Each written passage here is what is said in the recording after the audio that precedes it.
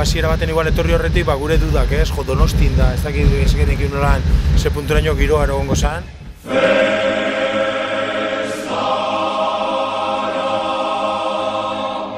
Orduan, bazegoen sentsazio bat oso orokortua, 2000 urtea, 80 azkeneko urteetan, sentsazio bat aste nagusia oso kaskarra zela.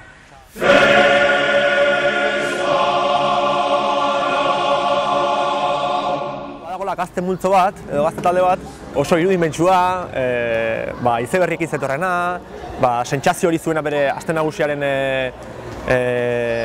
eskastasun hortaz, edo festa egiteko ezintasun hortaz, eta horrekin aldatu nahi zuena.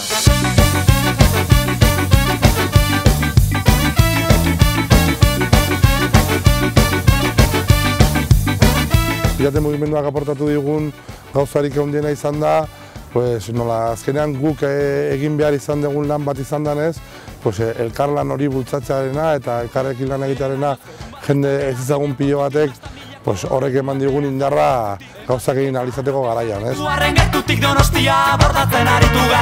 Festak dira herriarenak, eta herriak erabili egin behar ditu bere festak bere aldarrikapenak egiteko. Eta ez diogu inoiz utzi behar inongo politikaririk, ez inongo jauntxorik hori hausten.